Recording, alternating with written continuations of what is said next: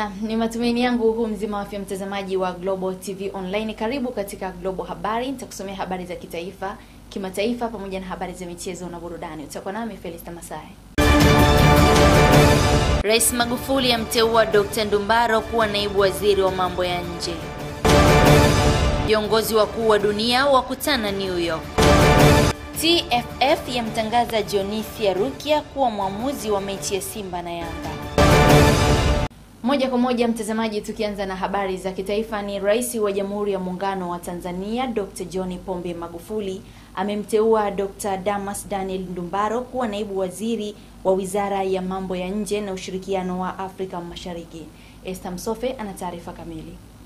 Dkt Ndumbaro ambaye ni mbunge wa Songea mjini mkoani Ruvuma amechukua nafasi ya Dkt Susan ambaye uteuzi wake umetenguliwa baada ya uteuzi huo. Wakati huo huo, Mheshimiwa Rais Magufuli amemteua Dkt Faraji Mnyepe kuwa Katibu Mkuu Wizara ya Mambo ya Nje na Ushirikiano wa Afrika Mashariki, ambapo Mnyepe amechukua nafasi ya Adolf Mkenda ambaye ameteuliwa kuwa Katibu Mkuu Wizara ya Maliasili na Utalii iliyokuwa chini ya Meja Jenerali Gaudens Milanzi ambaye amestaafu nafasi hiyo.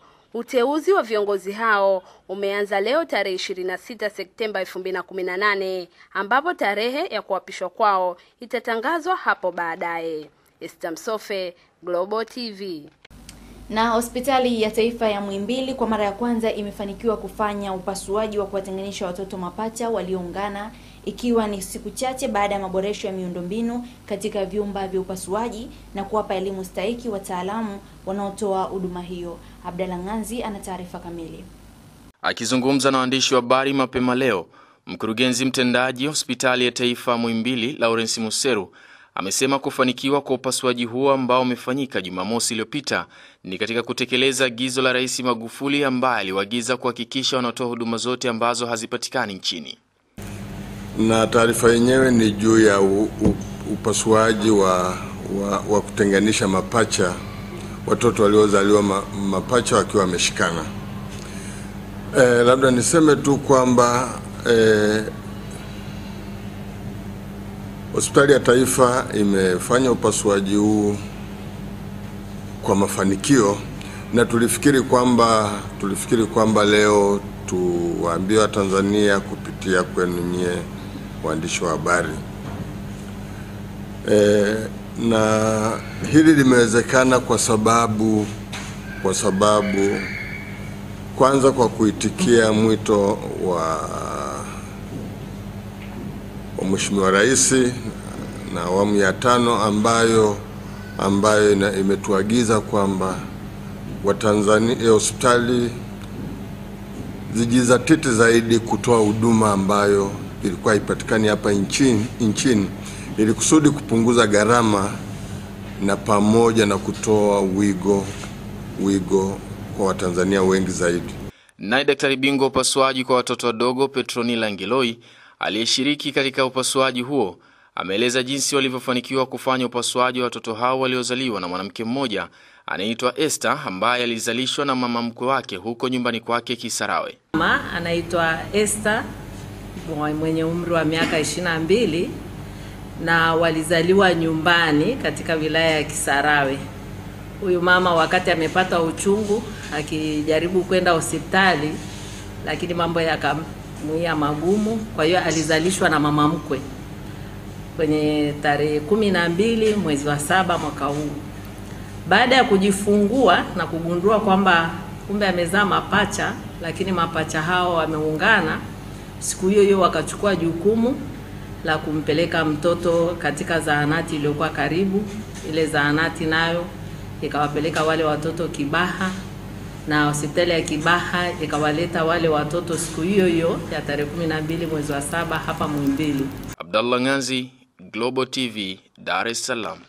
Na makamu wa rais wa Jamhuri ya Muungano wa Tanzania Mheshimiwa Samia Suluhu Hassan leo amekutana na kufanya mazungumzo na mkurugenzi mkazi wa Benki ya Maendeleo ya Afrika Dr. Alex Mobiru ambaye alifika ofisini kwake kwa ajili ya kujitambulisha. Makamu wa rais amesema kuwa AFDB imeahidi kuendelea kushirikiana na kusaidia Tanzania kutokana na hatua kubwa ya kimaendeleo ambayo nchi yetu imeonyesha. Pamoja na mambo mengine, Mkurugenzi mkazi wa Benki ya Maendeleo ya Afrika alisema kuwa wapo hapa kusaidia serikali ya Tanzania pamoja na watu wake. Lakini Bwana Mubiru, hii ni mara yake ya pili kuja Tanzania. Alishakuwa hapa kama officer katika benki, mchumi katika benki, lakini leo yeye ni mwakilishi wa benki hapa Tanzania. Amekuja kujitambulisha kwangu kwa sababu yuko hapa barabara na mambo mengi ambayo wao walikuwa wanafanya Tanzania, lakini tumezungumza miradi ambayo sasa hivi iko njiani kupata msaada kutoka kwao, na miradi yote ambayo yuko katika mpango wetu wa miaka 5 na vipi tunaweza kufanya nao ili kuifanya Tanzania ikue kiuchumi zaidi na zaidi. Habari njema aliyotupa ni kwamba Tanzania sasa imefikia hatua ya kwamba tunatoka kwenye uchumi mdogo na tunakaribia au tumeshaingia katika uchumi wa kati. Wakati huo makamu wa rais Mheshimiwa Samia Suluhu Hassan alikutana na kufanya mazungumzo na balozi wa Kenya nchini Mheshimiwa Dan Kazungu, ambaye alifika ofisini kwa makamu wa rais kujitambulisha. Tunamwombea Mungu atupe nguvu, maana kilichofanyika pale ni kitu kizuri sana. Na sasa hivi tumeanza kuweka mikakati pia kama ndugu zetu kama hivi, tunaona vipi tunaweza kusaidia katika hali kutoka katika mikakati. Wiki ijayo ni naomba nipate nafasi niende. Mwisho makamu wa rais alikutana na balozi wa Japani nchini Mheshimiwa Masaharu Ishida, ambaye amemaliza muda wake hapa nchini, ambapo makamu wa rais alimshukuru balozi Ishida kwa ushirikiano wote aliotoa kwa kipindi chote alichokuwa hapa nchini. Hospitality of the people of Tanzania. Thank you. I really enjoy it. And also traveling, it's a beautiful country, through national parks, the Kilimanjaro area, and then through our... Naye balozi Ishida alishukuru serikali ya Tanzania pamoja na watu wake kwa ushirikiano mzuri waliompa kwa kipindi chake alichohudumu kama balozi wa Japani hapa nchini. Abdallah Nganzi, Global TV. Na mtazamaji, na taarifa hiyo imekamilisha katika habari za kitaifa, lakini ili kuendelea kutupata vilivyo zaidi Global TV Online, unaweza kutufuatilia katika mitandao yetu ya kijamii, Facebook na Instagram ni Global Publishers, Twitter tunatumia Global Habari, na YouTube channel yetu tunatumia Global TV Online. Kwa upande wa tovuti yetu tunapatikana kupitia www.globalpublishers.co.tz. Tupate mapumziko mafupi na hivi punde tutaendelea na habari za kimataifa.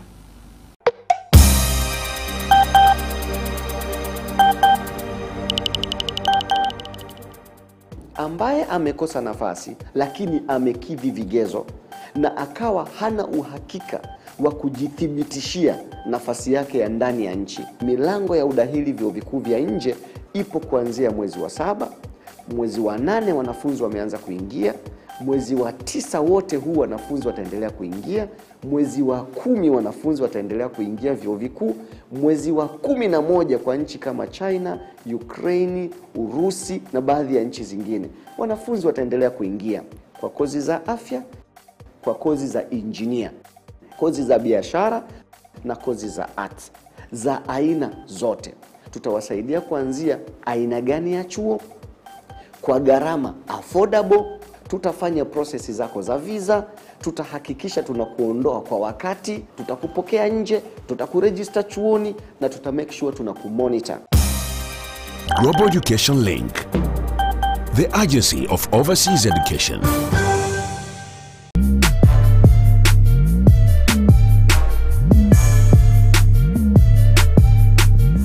Mimi ni Harrison George Makembe, waziri wa habari, utamaduni, sanaa na michezo.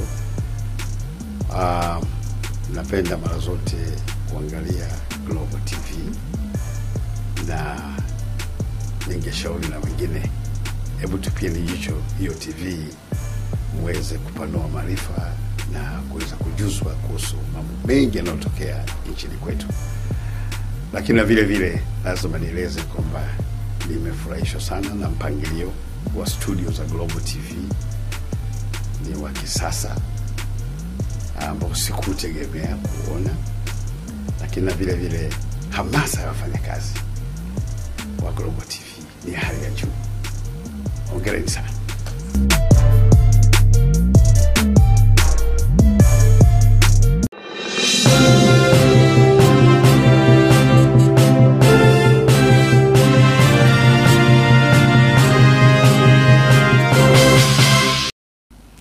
Asante sana kwa kuendelea kuitazama Global Habari, ambapo katika habari za kimataifa ni viongozi wakuu wa mataifa zaidi ya 190 duniani wako New York kuhudhuria mkutano wa 73 wa kila mwaka wa Baraza Kuu la Umoja wa Mataifa uliofunguliwa rasmi. Miongoni mwa masuala muhimu ambayo viongozi watazungumzia ni pamoja na vita vya Yemen, agenda ya maendeleo endelevu ya mwaka 2030, amani na usalama duniani pamoja na juhudi za huduma za dharura. Tupate taarifa zaidi. Mnamo wiki hii nzima viongozi na wakuu wa serikali wa kila nchi watakuwa na nafasi ya kuhutubia baraza kuu kwa dakika 10 baada ya Rais Donald Trump na Katibu Mkuu wa Umoja wa Mataifa Antonio Guterres kufungua rasmi mkutano huo hii leo. Hata hivyo, jana kulikuwa na mikutano muhimu na Rais Trump alifungua mkutano juu ya kupambana na dawa za kulevya duniani, ambapo kulikuwa na wito wa kuchukuliwa juhudi za kimataifa kupambana na janga hilo. Rais Trump alisema White House ilitangaza mwezi uliopita kwamba ina malengo 4 muhimu: kupunguza mahitaji, kuzuia usambazaji, kupanua matibabu na kuimarisha ushirikiano wa kimataifa kupambana na dawa za kulevya. Tukichukua hatua hizi kwa pamoja, tutaokoa maisha ya idadi kubwa ya watu katika kila pembe ya dunia. Mimi ninazungumzia mamilioni ya watu. Nimefurahi kwamba kila nchi katika chumba hiki imekubali kuitikia wito wetu. Umoja wa Mataifa unaeleza kwamba kuna watu milioni 31 kote duniani wanaohitaji matibabu kutokana na utumiaji wa dawa za kulevya, na karibu watu 4.5 hufariki kila mwaka. Mikutano mingine muhimu kando ya mkutano mkuu hapo jana ni mkutano wa kilele wa amani, ambapo viongozi walizungumza na ulimwenzi rais wa zamani wa Afrika Kusini Nelson Mandela na kuzinduliwa kwa sanamu kubwa ya Nelson Mandela kama zawadi kutoka Afrika Kusini. Katibu Mkuu Guterres alisema mwaka huu ni miaka 70 tangu kuidhinishwa tangazo la haki za binadamu duniani na ni miaka 20 tangu Mandela kuzungumza kwa mara ya mwisho mbele ya baraza kuu. Inatubidi kukabiliana na nguvu zinazotishia kuhujumu malengo hayo kwa kutumia busara, ushujaa na ukakamavu kama aliyokuwa nao Mandela. Kwa upande mwingine, mataifa makuu yaliyobaki katika mkataba wa nyuklia na Iran yamekubali kufanya kazi pamoja na kuendelea na biashara na Tehran, licha ya hofu kwamba vikwazo vipya vya Marekani vitaweza kukwamisha biashara ya mafuta na Iran hapo Novemba. Katika hotuba yake hii leo, Rais Trump amechukua msimamo mkali dhidi ya Iran kwa kutangaza ataweka vikwazo vipya ikiwa nchi hiyo haitobadili tabia yake. Masuala mengine muhimu yanayojadiliwa ni vita vya Yemen na Syria, usalama wa wanawake na wasichana, wakimbizi na wahamiaji, pamoja na juhudi za huduma za dharura kote duniani. Abdul Shakur Abud, Sauti ya Amerika, Washington.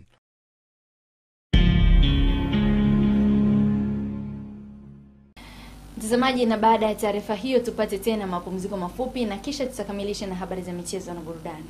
Uhondo zaidi kwa Jero Sports Extra, gazeti lako bora la michezo linaloongoza nchini kwa kuandika takwimu za michezo. Sasa linakuletea uhondo zaidi mara 2 kwa wiki katika siku za Jumapili na Alhamis kuanzia Septemba 16, 2018. Tena utaupata uhondo huu kwa ofa maalumu ya shilingi 500 tu. Mbali ya kukuongezea uhondo huo na kukupa ofa hiyo ya bei, pia utapata nafasi ya kujishindia zawadi mbalimbali zikiwemo jezi za timu zipendazo kutoka ligi za Ulaya na Bongo. Hakikisha upitwi na Sport Extra maalum kwa takwimu za michezo, exclusive stories kila Jumapili na Alhamis kuanzia Septemba 16, 2018 kwa Jero tu. Tumekusikia, tumekujali. Sport Extra, gazeti lako bora kabisa la michezo linaloongoza nchini kwa kuandika takwimu za michezo.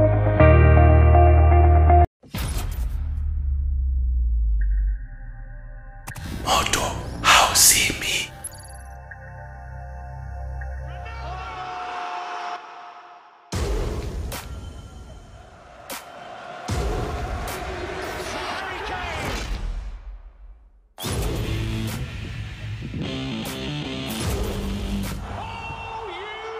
Moto hauzimi.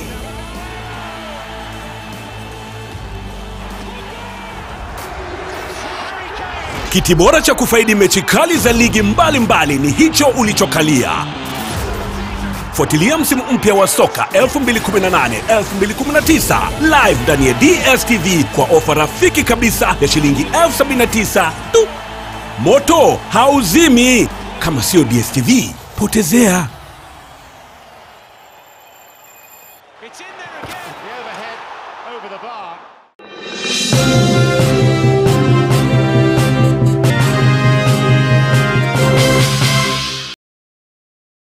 Mtazamaji, na sasa tumerejea ili kukamilisha na habari za michezo na burudani. Shirikisho la soka nchini TFF limemtangaza Jonesi Rukia kuwa mwamuzi wa mechi ya watani wa jadi Simba na Yanga inayotarajiwa kupigwa Jumapili ya Septemba 30 mwaka huu. Kushoka Joseph ameandaa taarifa kamili. Akizungumza na waandishi wa habari jijini Dar es Salaam, ofisa habari wa TFF Clifford Ndimbo amesema mwamuzi huyo kutoka Kagera ndiye amechaguliwa kuchezesha mpambano huo wa Jumapili. Hiyo ya 8 ya mechi hizo za TPL ni mchezo ambao utachezwa Septemba 30, 2010, mchezo ambao utachezwa uwanja wa Taifa ambao utakutanisha Simba dhidi ya Young Africans, ambapo mwamuzi wa katikati anatarajiwa kuwa Jonesi Rukia kutoka pale Kagera, na atakuwa anasaidiwa na mwamuzi msaidizi namba 1 Ferdinand Chaka kutokea pale Mwanza, na mwamuzi msaidizi namba 2 atakuwa ni Mohamed Mkono kutokea Tanga, na mwamuzi wa akiba kwa maana ya pale mezani atakuwa ni Elsasi ambaye anatokea Dar es Salaam, wakati match commissioner wa mchezo huo wa Simba dhidi ya Yanga atakuwa ni George Komba ambaye anatokea pale Dodoma, na mtathmini wa waamuzi anatokea Arusha ni Sudi Abdi. Kwa hiyo hao ndio waamuzi watakaochezesha mchezo. Katika hatua nyingine, TFF imeanzisha utaratibu mpya wa kutangaza orodha ya waamuzi wa kila raundi ya mechi za ligi hiyo, na hapa anataja waamuzi watakaochezesha michuano hiyo raundi ya 8 na ya 9. Tumeanzisha utaratibu ambao tutakuwa tukitangaza waamuzi wa michezo mbalimbali ambayo inakuwa inachezwa, kwa maana kwamba kwa raundi nzima, kama ni raundi ya 8 kwa mfano, au raundi ya 9 au raundi ya 7, maana tutakuwa tunawataja waamuzi wale wote wa raundi ile ya michezo ya ligi kuu. Kwa hivyo kwa mamlaka ambayo nimepewa na kamati ya waamuzi pamoja na dawati la waamuzi la shirikisho la mpira wa miguu Tanzania TFF, niko hapa kwa ajili ya kutaja waamuzi watakaochezesha michezo ya raundi ya 8 ya ligi kuu ya Tanzania Bara TPL pamoja na raundi ya 9. Na michezo ya raundi ya 8, mchezo namba 71 kati ya JKT Tanzania dhidi ya African Lyon, mchezo huu ambao utachezwa Oktoba mosi pale kwenye uwanja wa Meja General Isamuyo maeneo ya Mbweni. Mchezo huu ambao utachezwa saa 10 za jioni. Mwamuzi wa katikati atakuwa Nadim Alois Leonard ambaye anatokea Dar es Salaam. Kushoka Joseph, Global TV, Dar es Salaam. Asante sana Kushoka Joseph kwa taarifa hiyo ya michezo ambayo imetufikisha mwisho kabisa katika Global Habari. Mtazamaji, na kufikia hapo hatuna la ziada ndani ya Global Habari ya siku ya leo, lakini endelea kudownload application yetu mpya kabisa ya Global Publishers kupitia Play Store pamoja na App Store. Ni kwa ambao unatumia simu yenye iOS au simu ambayo ina Android, lakini pia ili usipitwe na Global Breaking News, tuma neno Global kwenda namba 15599. Hakuna usajili wowote. Hii ni kwa wale wote ambao mnatumia mtandao wa Vodacom pekee. Ulikuwa nami Felista Masai, kwa niaba ya wote walioshiriki kuandaa Global Habari, nikutakia usiku mwema. Karibu chuo cha Kilimanjaro Institute of Technology and Management kilichopo Mwenge na Sinza Mapambano jijini Dar es Salaam na chenye usajili wa NACTE nambari REG/ANE/029. Wameanza kudahili wanafunzi wapya kwa ngazi ya diploma na certificate kwa mwaka wa masomo 2018-2019 katika kozi zifuatazo: IT, Business Administration, Accountancy, Procurement and Supply, Front Office and Hotel Management, Chuo kimebobea katika ufundishaji kwa njia vitendo na kimeweza kutoa wanafunzi wenye weledi. Wengi wameajiriwa ama kujiajiri, na kwa wale ambao wameamua kuendelea na degree katika vyuo vikuu mbalimbali hapa nchini, wamekuwa wakifanya vizuri sana katika masomo yao. Pia chuo kinatoa kozi fupi za kompyuta na umeme. Ada zao ni nafuu na unaruhusiwa kulipa kwa awamu. Kwa maelezo zaidi piga simu nambari 0652835123 au 0766348652. KITM, elimu na ujuzi kwa maendeleo ya viwanda. Kwa elimu bora ya mtoto wako, karibu Waju Schools Geita. Oh yeah! Waju Spring Primary School, kwa msingi mzuri wa mtoto wako, naye atafundishwa na walimu waliobobea kwa kutumia nyenzo imara kwa nadharia na vitendo. Kwa sekondari sasa, Waju Boys Secondary School na Waju Girls Secondary School ni shule pekee kwa kanda ya Ziwa zinazofanya vizuri hata kwenye mitihani ya taifa. Wanafundisha michepuo yote ya sayansi, biashara na masomo ya art, yani PCB, PCM, CBG, EGM, HGE, HGK, HKL. Shule hizi ni za bweni na wanafundishwa kwenye maadili ya dini. Wapigie sasa kwa nambari 0755666677 au 0756141522 au wasiliana nao kwa barua pepe chacha@wajageneral.com au jacqueline@wajageneral.com. Karibu Waja Schools kwa elimu bora ya mtoto wako.